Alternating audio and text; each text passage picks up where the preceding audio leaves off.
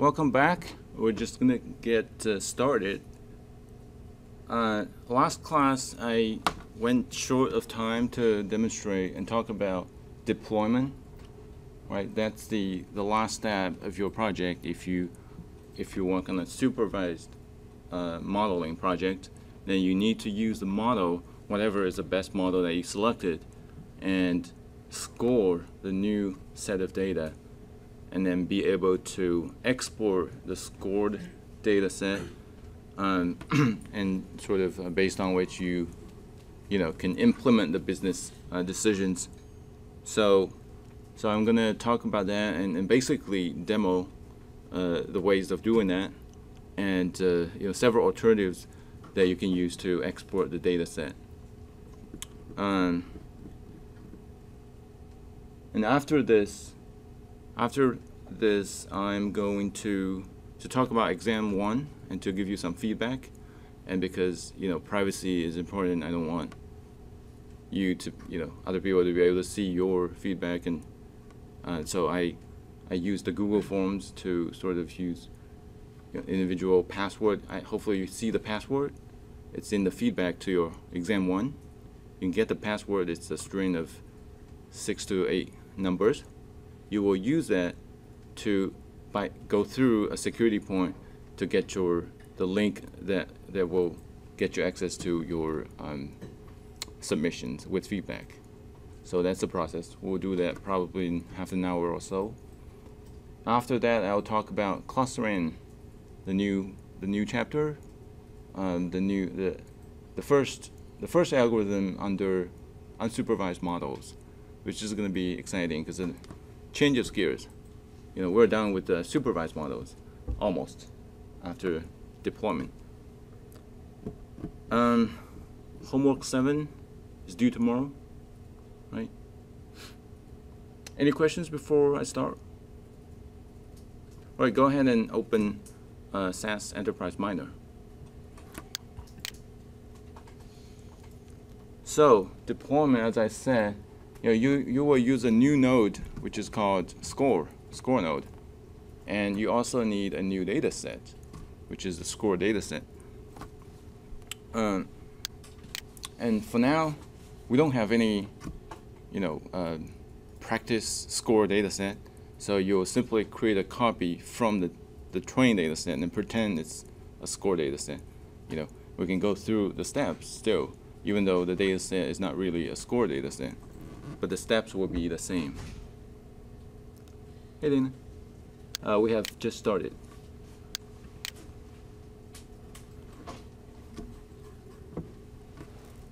Okay, so that's all the information we need from the slides. I'll simply start my project, assuming that I have had a bunch of models, so I'm happy with the results. I'm happy with the best model that comes out of this model comparison. And this is a predicting donor example. So have your project ready. I'll go ahead and demo the steps. The first thing that you will need is to import the new data source.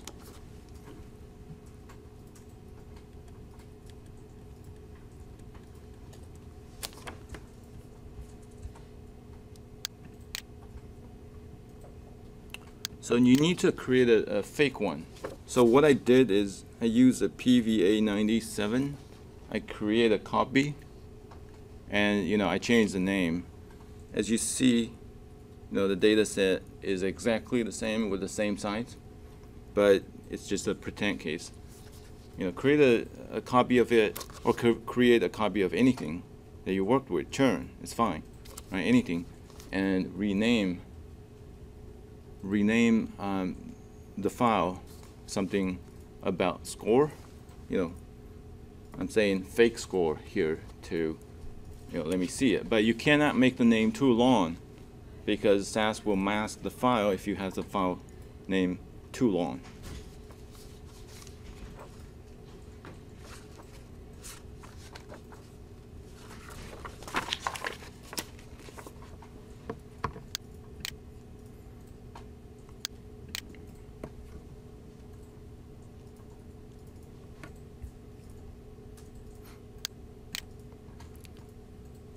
So I have already done it before. I'll delete it. I'll do it again.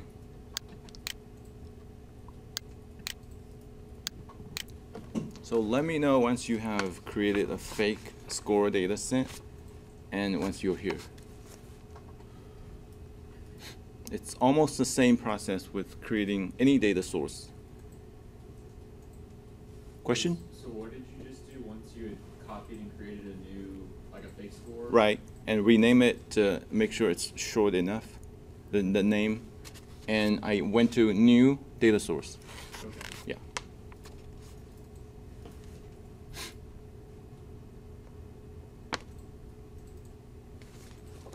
Raise your hand if you're ready. It's gonna take me a while. Oh, okay. Yeah, we'll wait. We make No, a no, copy. Oh, we'll wait a little bit, cause We make you a know. copy of the data source Yeah, data set. data set. Yeah.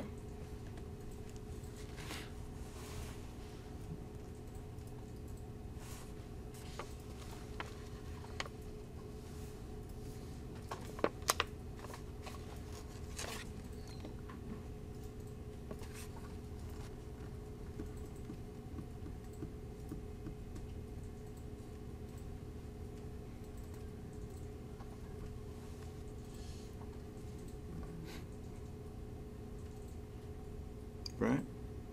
Yeah, anything's going well? Yeah. Okay.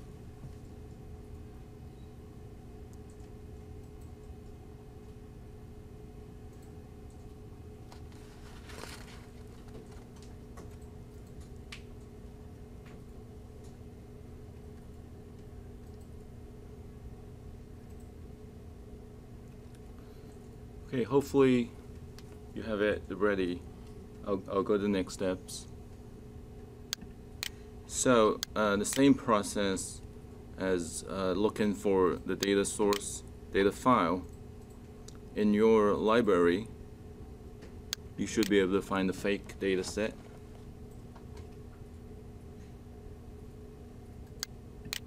Confirm and go to the next step. Confirm the, the metadata.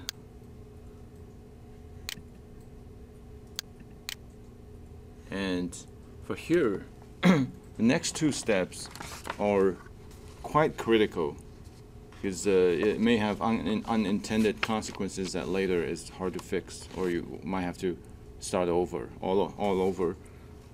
For here, hopefully you have remembered what you did for the training data set, right? Select the menus, hopefully exactly in the same way that you did for the training. So I think lesson from this part is that whenever you do the training, whenever you start the project, you carefully document what you did on these steps, especially in the import process. Make sure you document well what you did, and then you are able to create an identical setting for the variables and for mostly for the two parts, the rows of the inputs, the rows of the variables, import ID or target or other things, and the row of each variable, the level of each variable, nominal, interval, binary, or anything else. So I think for here, this is the meta data, is the guiding process. This is fine, but in this part, you want to make sure that you have the same setting for the variable that you had in the training set. You can go back to the training set and make sure you have the same thing, right? Just double make sure things are right.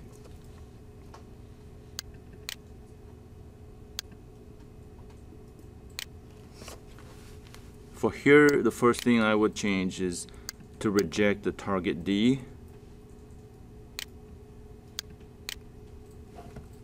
Because you can only have one target, and target B is actually the target that we use for the training.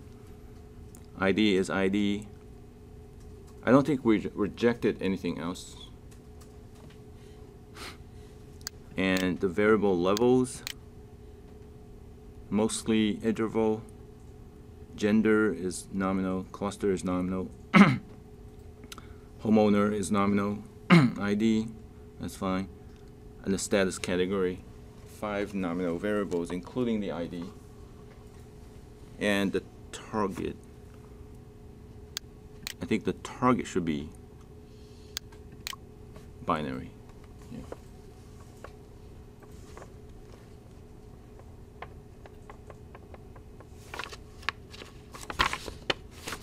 Yeah.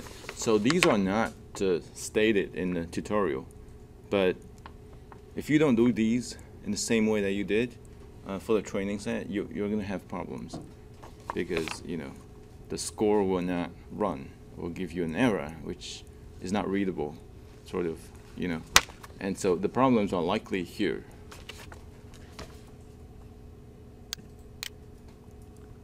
Decision process, so do the same thing as you had in the project.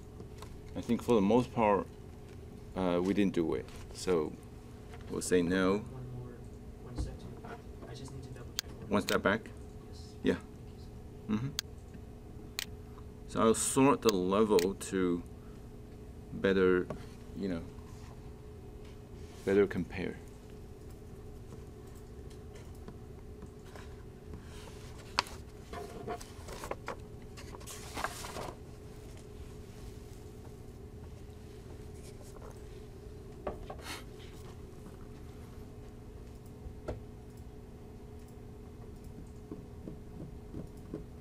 Good.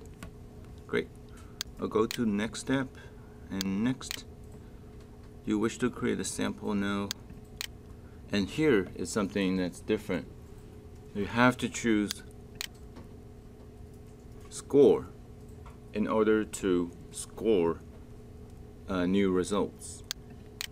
But okay, something's going to be different when you actually import the score data set. You're not going to have the target, because the purpose of score is to score the target values. And you recall that this is fake. So in a fake data set, we do have a a target variable, but in real life, or as well as in project, you will not have the target. So you will not specify any target for score data source.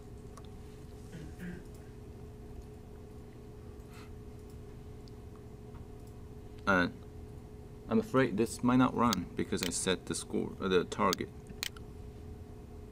It did. Okay, so we have the fake score data source, and I'll drag two things to do the score. I think it's the utility.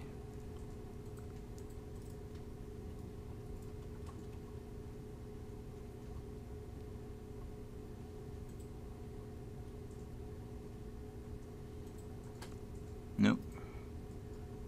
Something about model.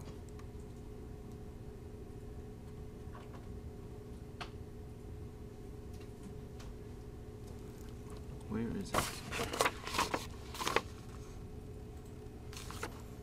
Wait. Assess. There you go.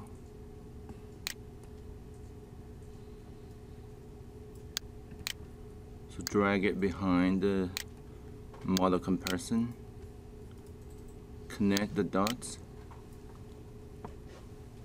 and drag the score data set alongside the model comparison, and also connect the data source to score. So you have two things pointing into the score. So you have Daniel? the score node, Yeah. and then you added the fake Yes, score. the fake data source. Yeah, let me make this bigger so that you can see it. Is that better?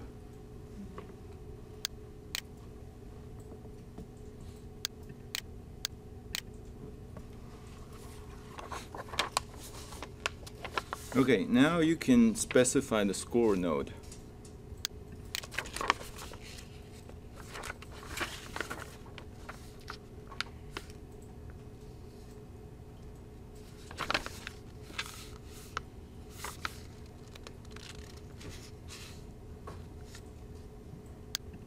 You would have to run before you go into it to make any changes.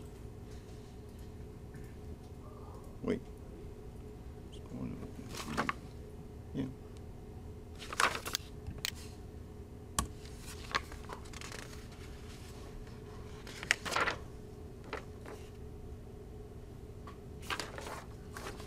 No, I think. Question?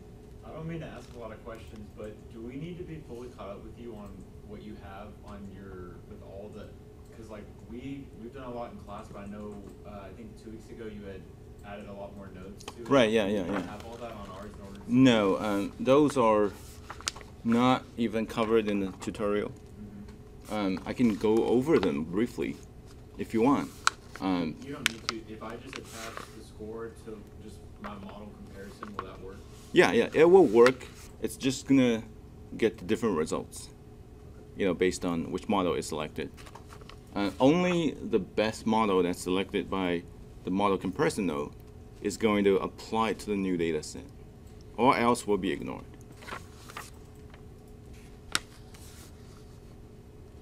So what's the data source that's connected to the model? That's the fake score data source I just created and I just imported. So the process? You need to have a score data set on the site, right? And then you need to import the score data source in the way I just did. And then, in the upper corner, you will have the additional score data source. Yeah, and then you'll drag over to connect to the score, right?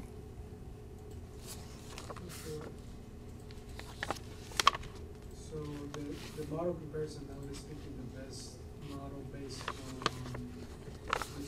Based on the setting inside the model comparison.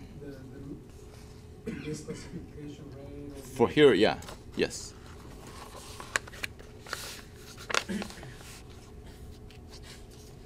So is this the model comparison that you had used at the end of class last week? The last week we did some changes, right? We did some change with the decisions. We had added like a decision weights. We added like a best classified tree. Right, I did. Profit tree. I didn't include that. They here. Those two models are here, and that is sort of a dead end. Well, not a dead end. That's for demonstration purposes. I didn't include them here, but some of these best trees and best probability trees are here. Some of them. Do I have the trees? I may not have the trees. So this model comparison node, sorry.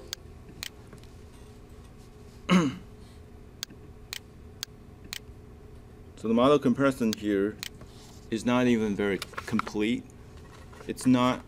It's by no means a best practice sort of demo.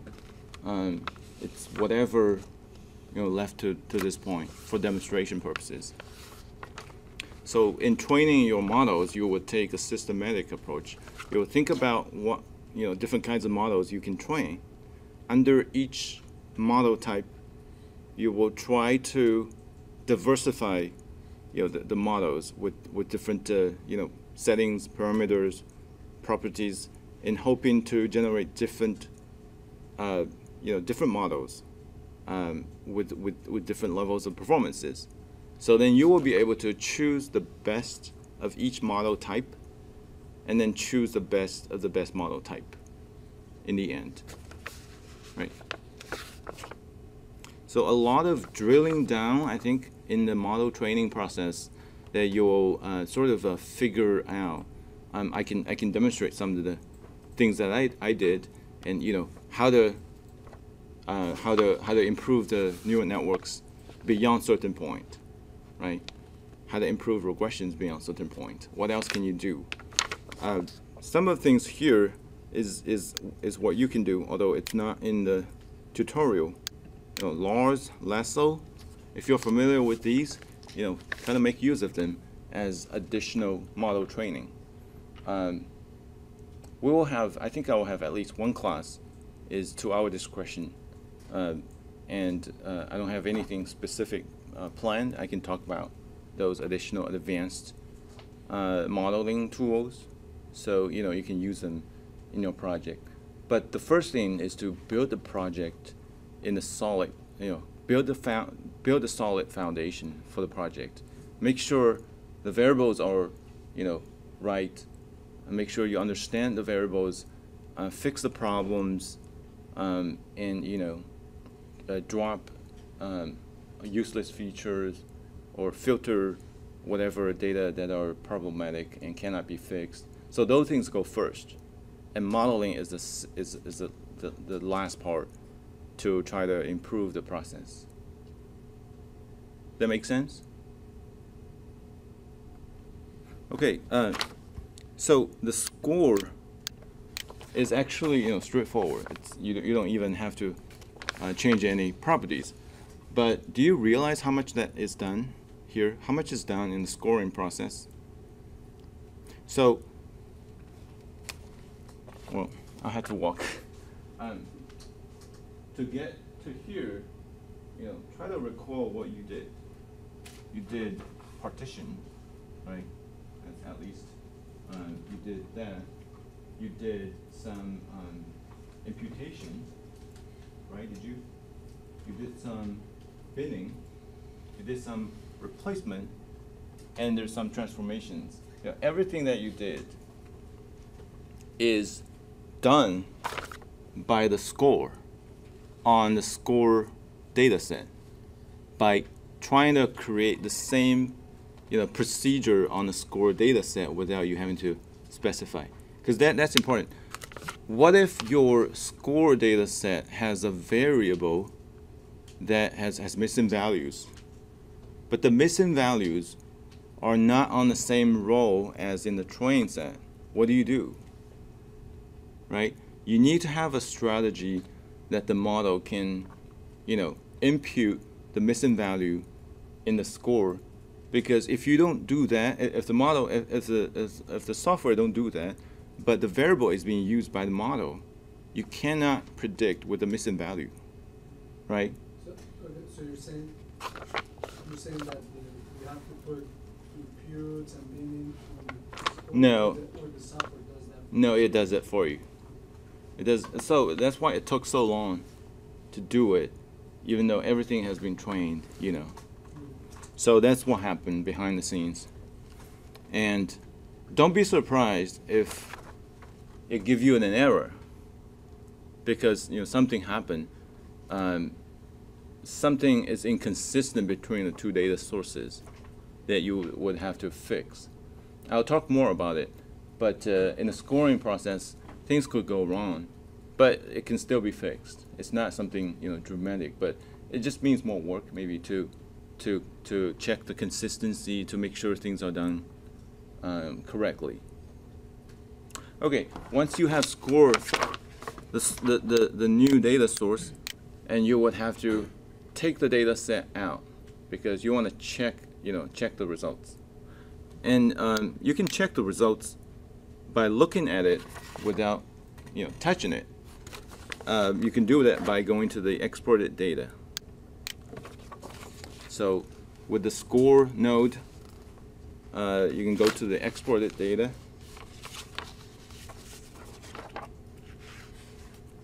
So that's what this is doing, right? So now you have a new row which says yes, right? So it's the score data set. You can browse, explore. Let's do browse. It's essentially the same data set, right?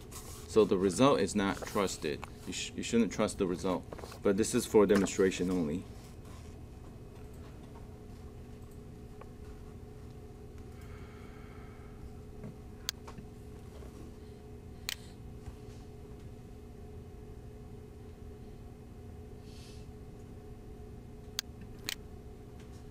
prediction for target B, that is a scored target variable.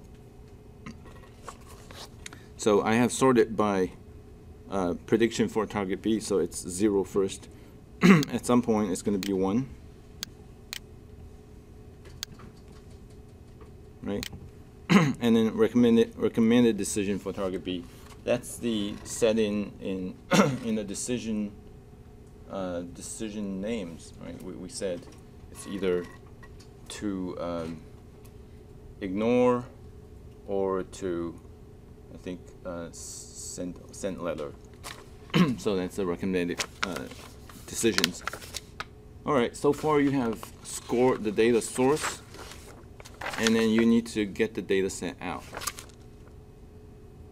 There are 2 ways to do that. You can use SAS code, and by using a SAS code node, where you can get to program. If you're excited about programming, that's the way to go, you know. Because this is the only part where you can use the programming.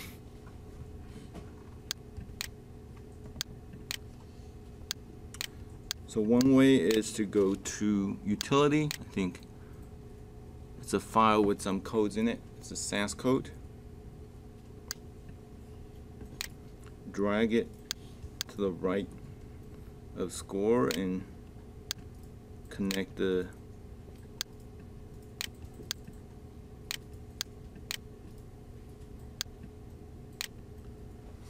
all right. Are we good? Okay, then with the SAS code highlighted, you'll go to code editor. Well, before you do, sorry, this is awkward. Okay, so you want to make sure that the score code runs successfully. You have a green tick mark at the corner before you implement the SAS code.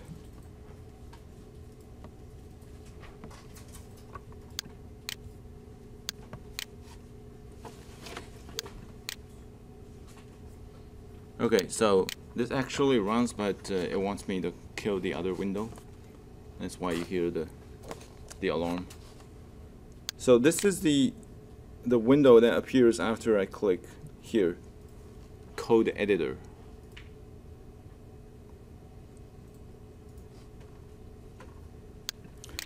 Okay, so what you have here is a SAS code editing window.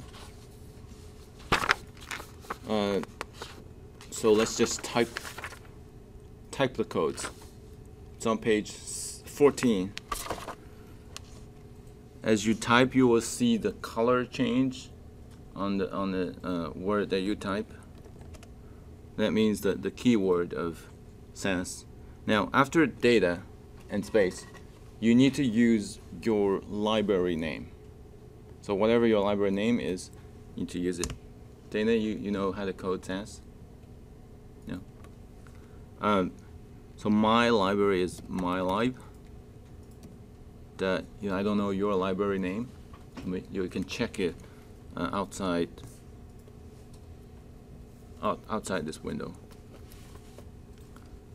And so once you put a dot, it becomes gray. So that's the gray part is the library name. After the dot, you need to put the name of the new data set that you want to save the results. So give it a name, right? I can say predicted or scored. Scored might be better. And semicolon, new line, indentation, set, and here is a macro code that you will use the same thing as printed on the tutorial. That's em import score and run. So there is a semicolon at the end of each end of each line. That's a line separator. All right, let me Daniel, it's hard to see. What can I do? You can copy it and put it in Word documents. That's a good idea, yeah. Well, I may lose a color. Yeah, but that's better than this.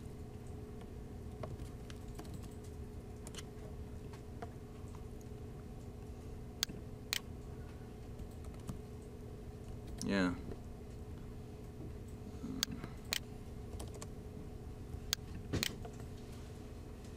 Right. Okay, hopefully that's better.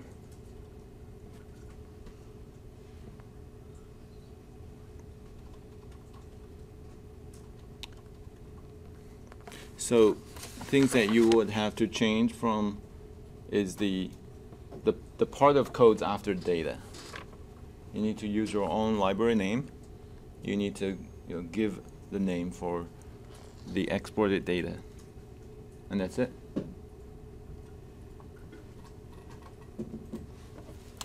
We good? Great. Now, you don't have to. You have to save it. Save it before you exit, and then you can run. Hopefully, yeah.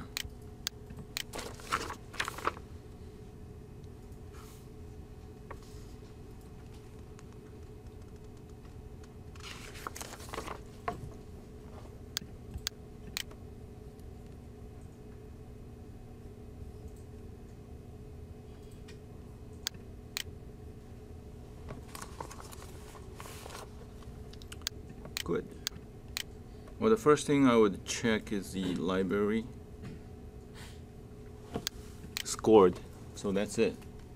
That's the exported score data set I just had, with the date, a time of just now. So that's one way. It's a little bit, involving, and several steps. You have an alternative, which is, I think, modify. You have another utility here that you can use, which is similar to building other parts. So this is under utility, it's save data. Now this is in addition to, this is an alternative. This is not a requirement. You can do this as well. And I think you can specify which data set, which library. Specify it to save the data set in my library, replace existing files. I need to be sure that you don't have anything that's already there.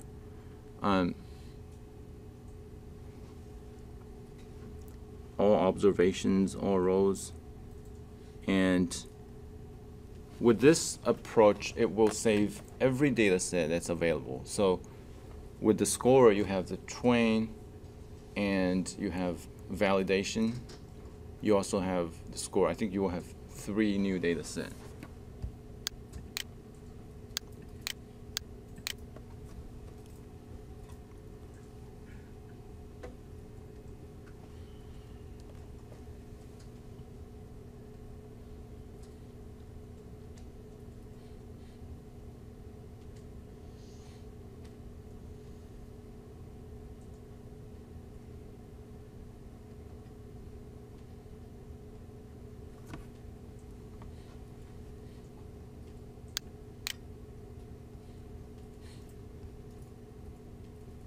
So under the directory, I will have em save train, valid, and score, and check the library. And as you can see, I have 3 new data sets.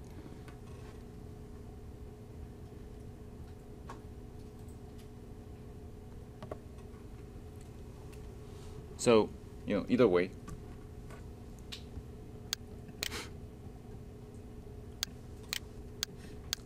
Any questions? So the objective of saving it is to, I mean, for the course, is to get the predicted values, and then, you know, you can use EG to get the column, and export it to CSV file, and submit it. In a real scenario, you will use those values to guide the decisions, right? It's better to have a file than, you know, have to go into the EM and see it from there. You know, it's better to have the independent file. All right, so that concludes the entire life cycle of doing the supervised model, right? Once you deploy the model, and then the project is sort of, it closes the first its phases.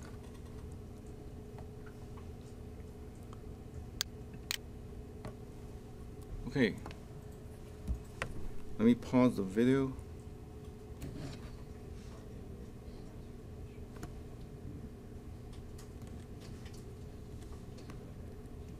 Okay, let's continue.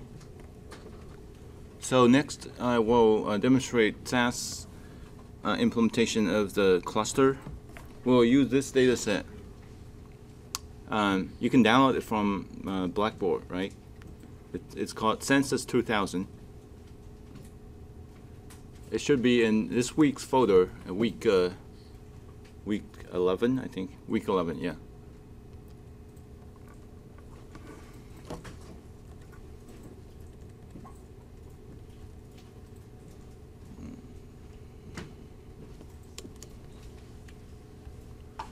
Let's see.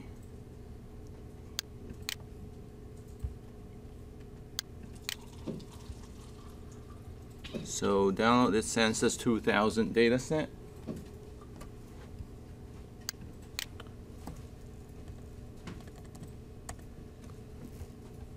Okay. And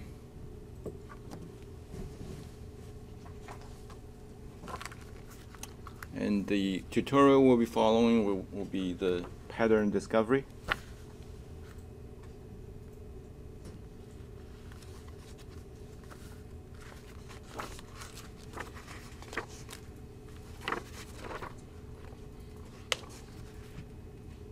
Question? Can you just go ahead and put census in EG and like import it and everything? No, you don't have to. That is a SAS data set, so you can use it directly. Oh, okay. Yeah.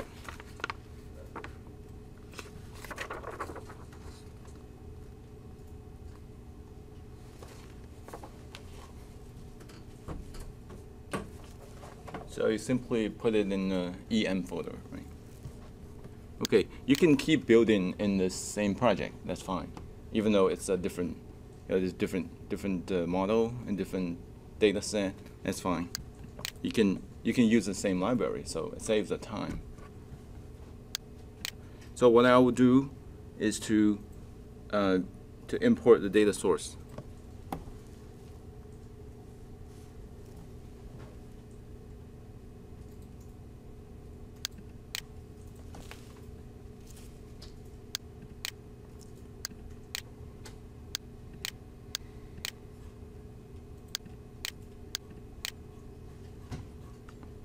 So there are only 7 variables. There are, however, a lot of records. It's a long table. And we can use basic here because there's not a lot of variables to revise.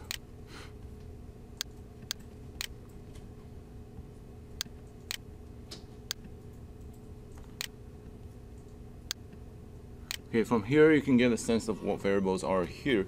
We only have 7 to play with.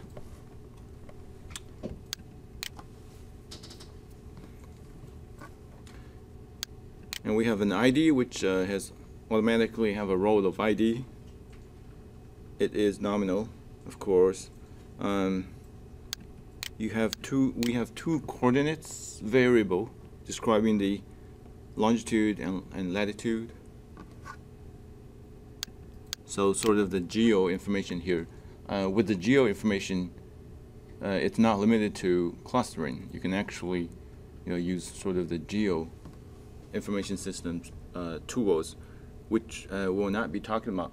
It's a somewhat similar, different domain from. It's part of the data analytics, but it's quite different from unsupervised model.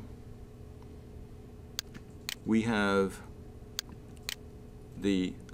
by the way, each row here is describing a household. Supposedly this is information collected from census data, and maybe some little bit of census data include household reported information like neighborhoods and house head count, which is recorded here as and based on the neighborhood that they live in, you have the information about the neighborhood instead of the individual household here. So you have the mean household size, which is the average head count of a household in the region that they live in.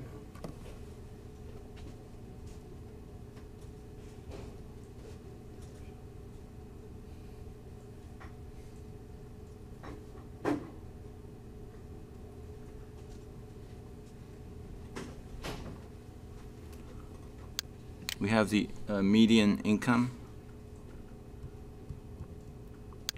region density,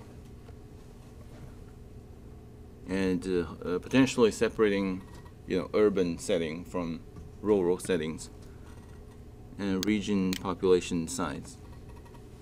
Okay, so just a few variables. All of them are interval variables except the ID, which looks right. So we can go to the next step without changing anything.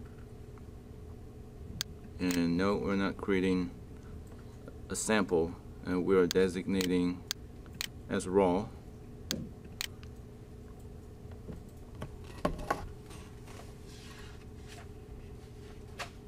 That's it. Can you go back one step? Oh yeah. Which step? The rows and levels? Do you wish to create a sample data set? No, you don't. We'll use the entire data set. And then you put percent or rows? Raw. Row? No, for rows it's interval. It's interval. Is that good? Yeah. Great. So then, and mostly you can accept the default. And you need a new diagram for a different kind of task. So it's cluster or segment. I think. Segmentation and analysis.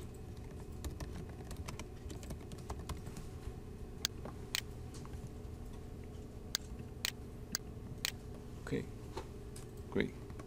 I think we're going to do some exploratory data analysis, which will identify some incorrect data set, and then we'll implement a filter node to filter out those records that have problem and diagnose the problems. So and this is one way to do that. You have different ways. As we talked about, you have the replacement node where you can get a quick distribution without generating any distribution in the first place. But here, the approach that's taken is using the explore function that's built in a lot of the windows. So, for census,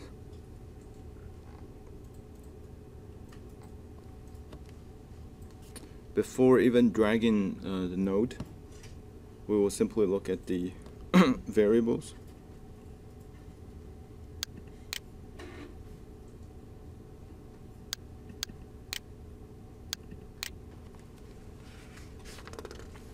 And I think for all of them, you can Control A, select everything, and go to Explore.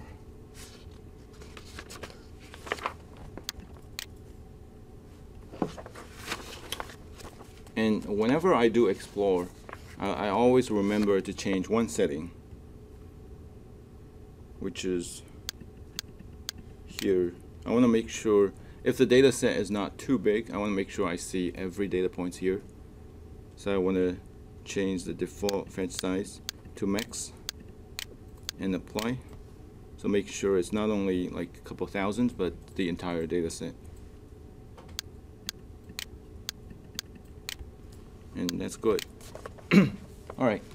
So by looking at these distributions, you can notice a few things. It's getting slow. Well, I don't know why it's happening. Okay, it's not refreshing very well. Or maybe I can do that. Yeah, it didn't work. Yeah, it works. Okay. Let's see.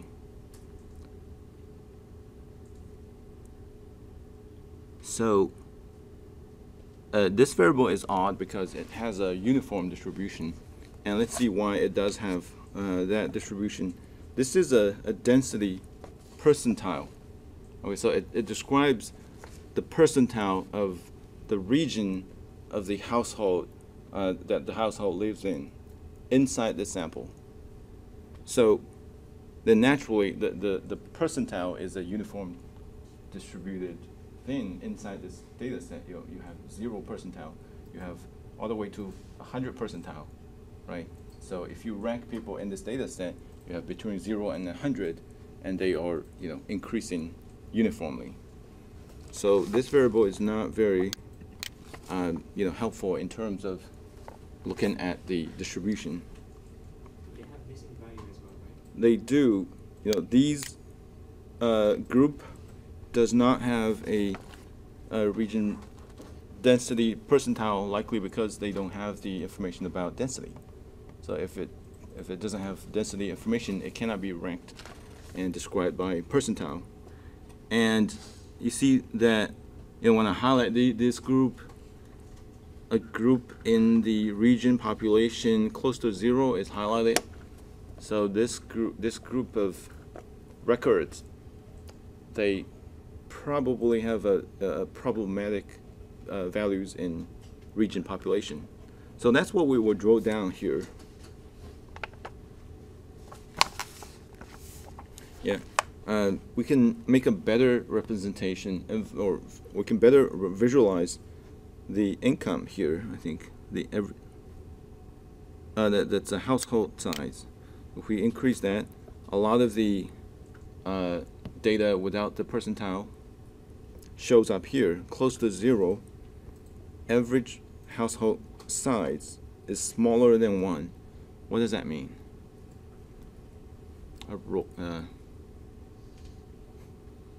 So average household size is smaller than 1. So we have a house but 0 people in some of the houses, right?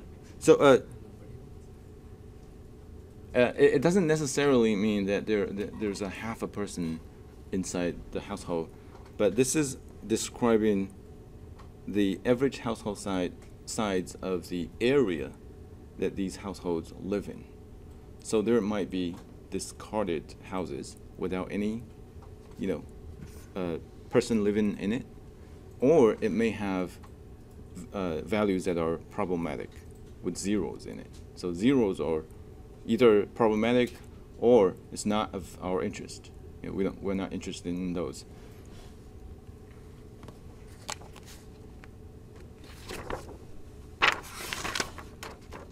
So to make sure that we are zooming into the level of the unit of analysis here, you can change the property of the graph to show grainer details of the distribution.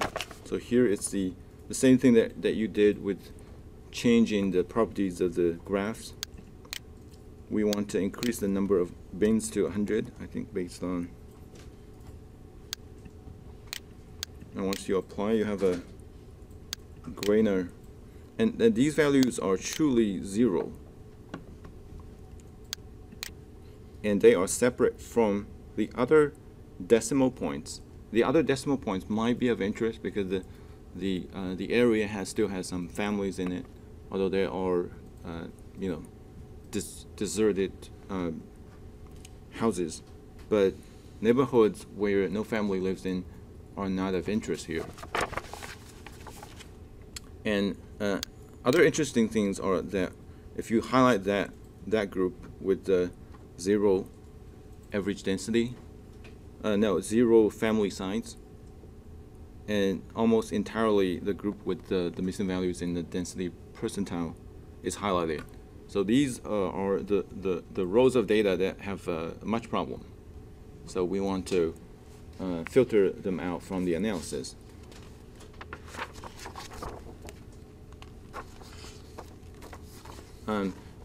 By simply detecting one problem, it's not enough reason to exclude the data. But if you identify multiple problems with the same rows, then that's strong evidence to conclude that we can move on without those data points. But one last thing to check is what is the size of that problematic data? How much is it? Will it induce will it skew the results if we exclude them? If it's a significant portion, we might want to look into the reasons why they are missing or they are problematic. So exiting here.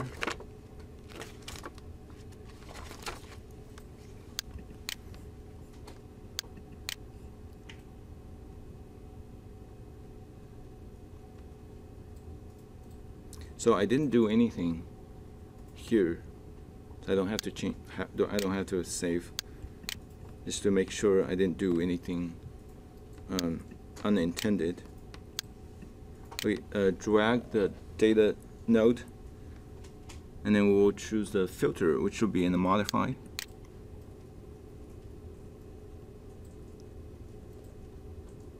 No, it's a sample. It's in the sample tab.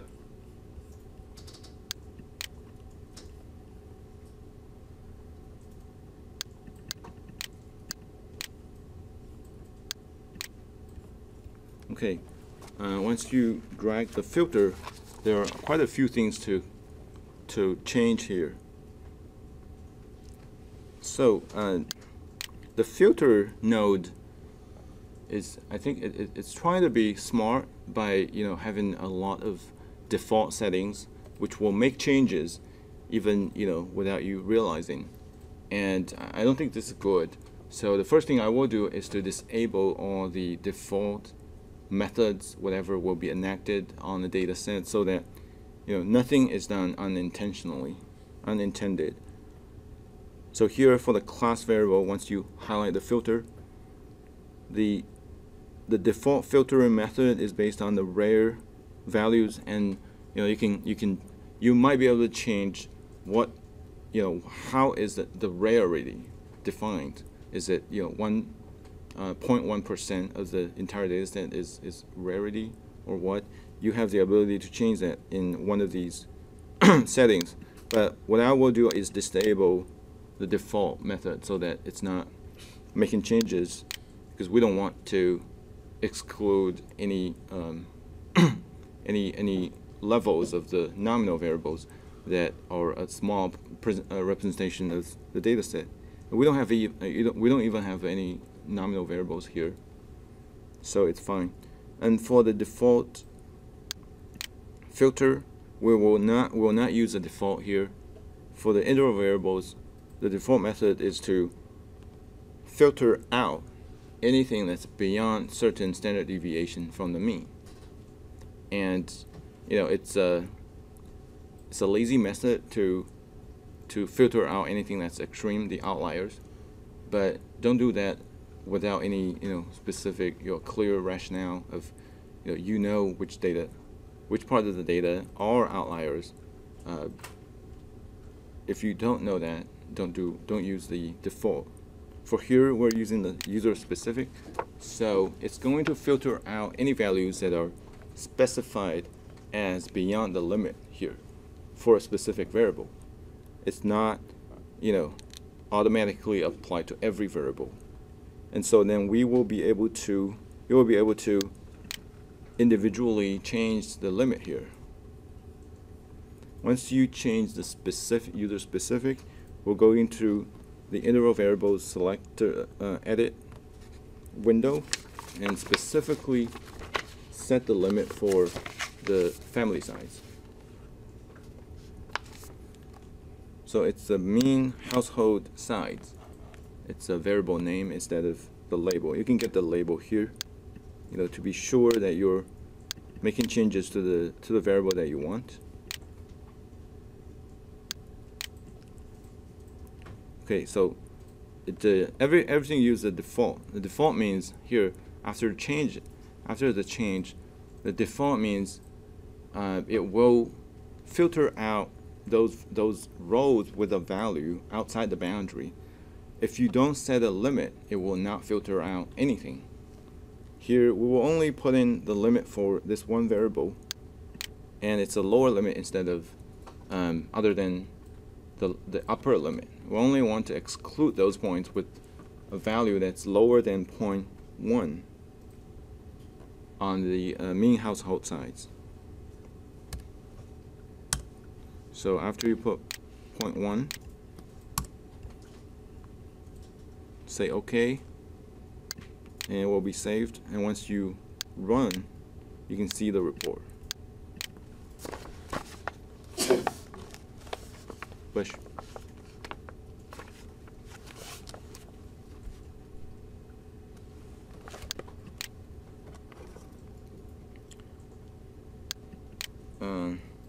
Looking at the results,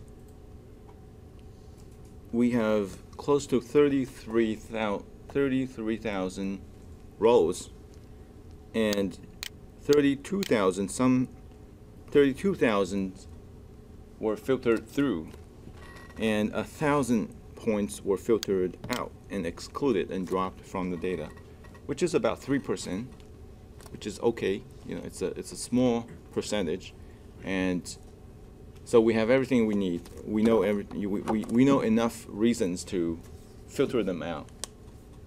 They have multiple problems, right? And it's not a big portion. It's not a significant portion of the train set. So it's okay to move forward without them. Any questions so far?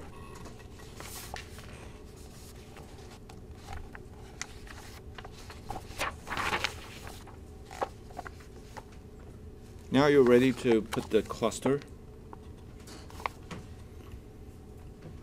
Where is it? Model. Explore. Interesting. So it's under the Explore tab.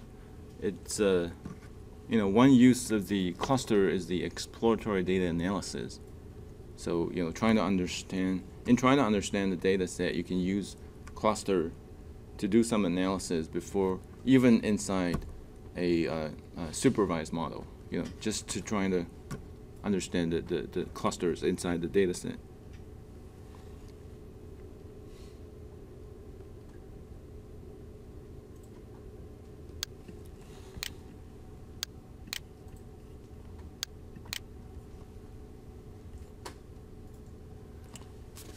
And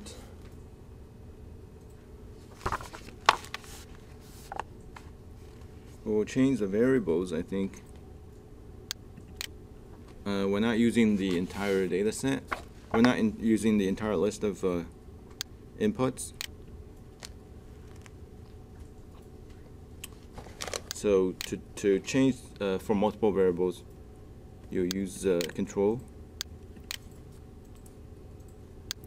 No, hold on. Use control and change use to no, and it's done.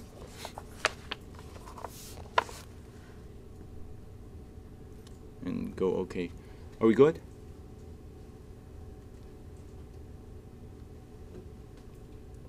Everything's good? Great. Well, I'll click OK. And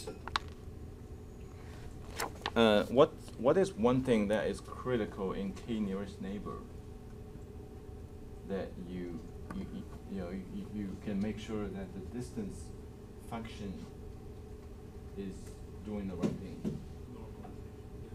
Exactly. So normalization or standardization, we're talking about the same thing. There are two methods. You can use either. It has different tastes and different variations, or small variations, but it's not going to be a dramatic difference.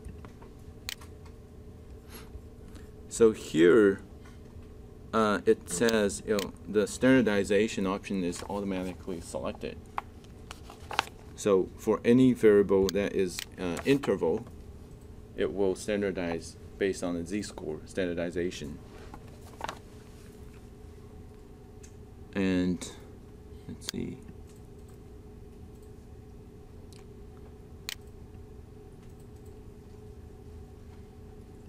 CCC. I'll talk about this CCC. It's a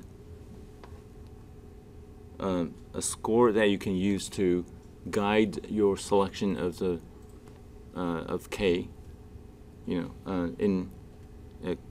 K means cluster. You have to decide a K as with similar to K nearest neighbor, and it's both a flexibility and a liability.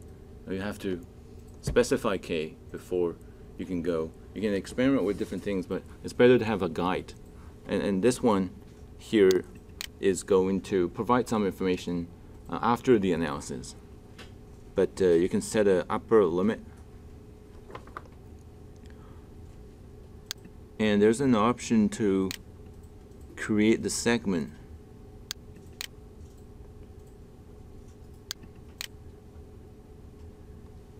Cluster label editor.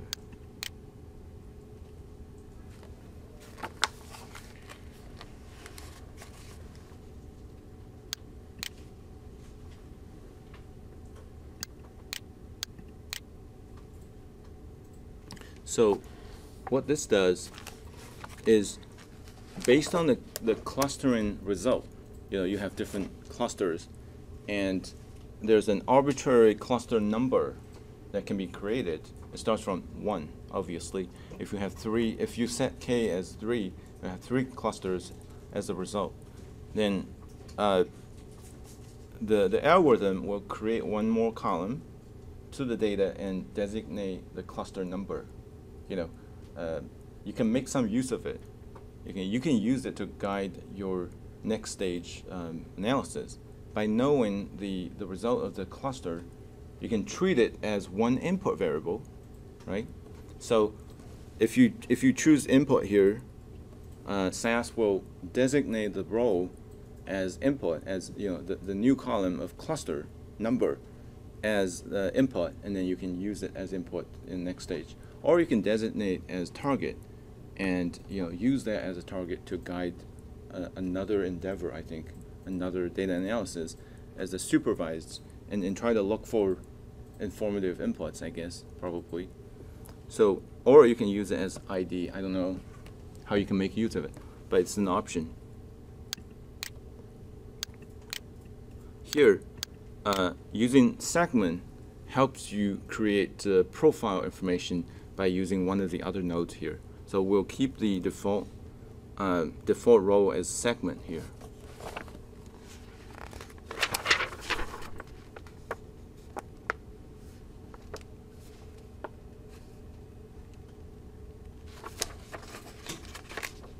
Question? Did you end up changing the CCC cutoff? No, I didn't change. Yeah, keep the default.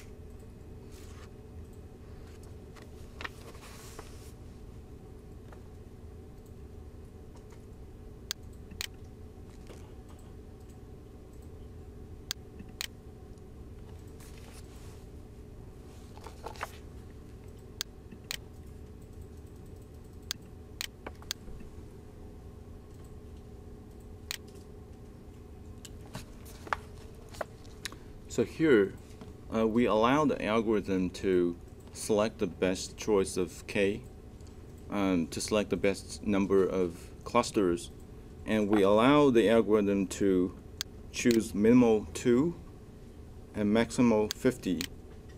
The algorithm will use CCC as guidance to choose, but how does it do it? The result is a 4-cluster solution here,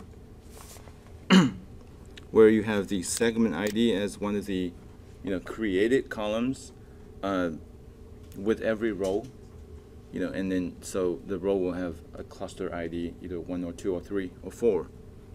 And you can see the sides of the different clusters, they differ by a lot. And then let's take a look at the CCC plot. View. Summary statistics. Okay. This one is a little bit of ugly.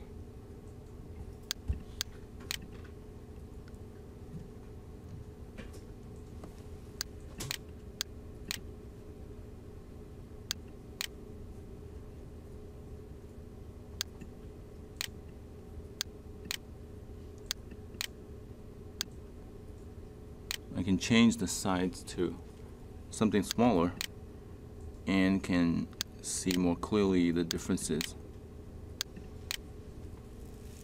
Wait, so here the CCC is at negative something.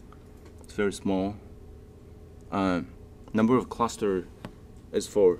So the x-axis is an increasing number of clusters, which is the k. And height is the CCC. Typically, if it's not extreme, if it's not too or very large, then the guidance for selecting k is to look for a local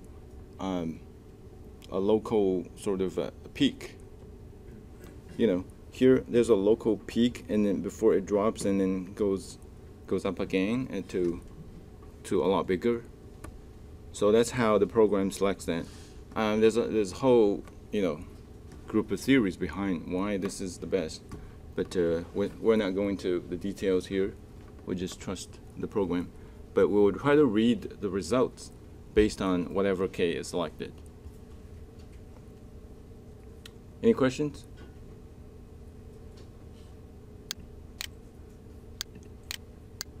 Okay, so we have the clusters. We know the size of it. We saw the pie chart, but how to understand the different clusters? There's a tool here that can help.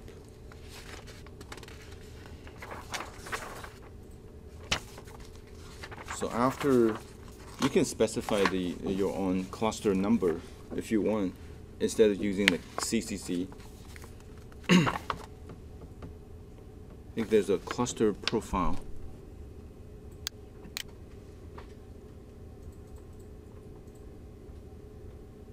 Segment profile.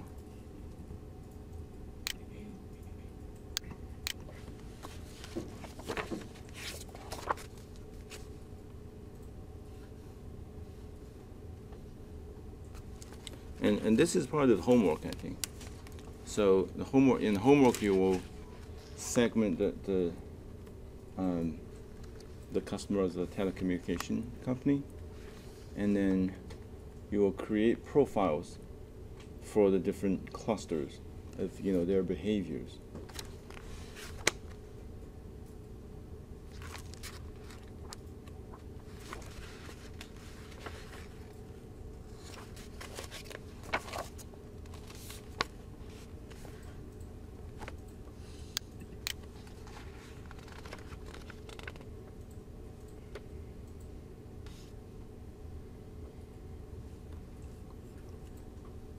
And in the segment profile, you will also have to exclude certain variables that are not used in clustering, but designate a role for the segment.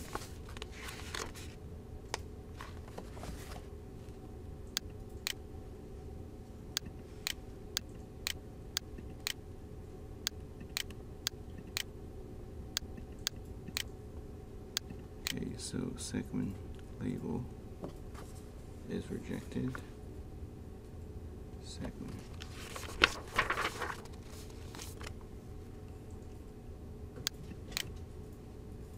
Okay.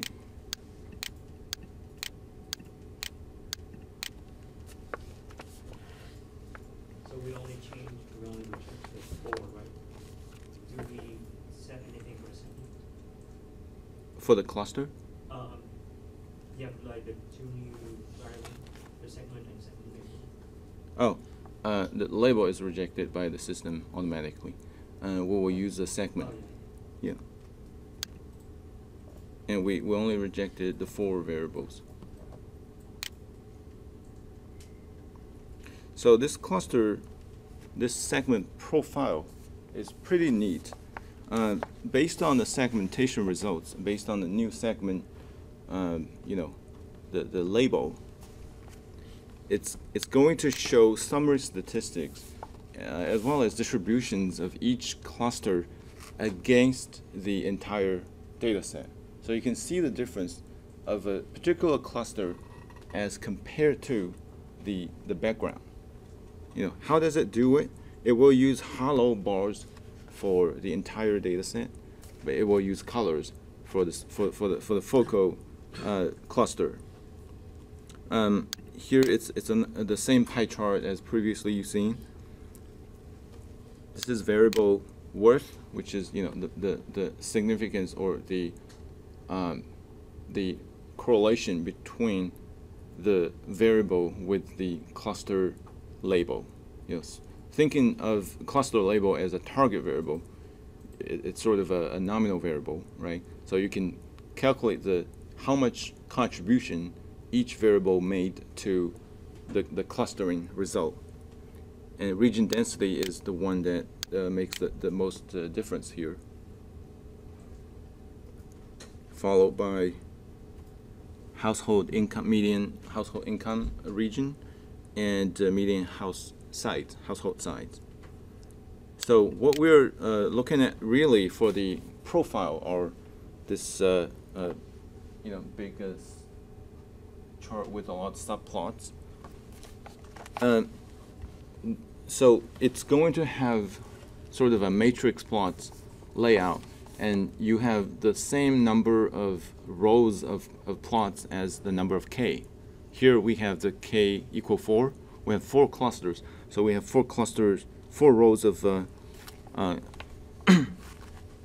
graphs. And if you pay attention to the hollow bars, they are mostly the same across the different clusters, but sometimes on a different height because the scale is slightly off for the specific cluster. Some of the clusters are pretty unique compared to the entire population, but their overall distribution, the shape of the distribution is going to be the same, but the order of appearance of the different variables for each cluster also changes. So that makes the graph more difficult to read if you have a lot of variables and a lot of clusters, right?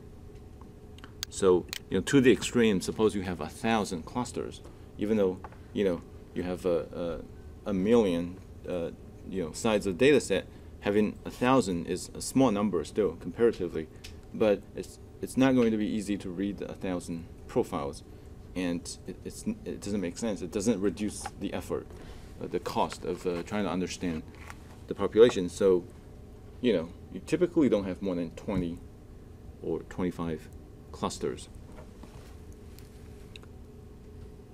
And by looking at this is a dramatic difference.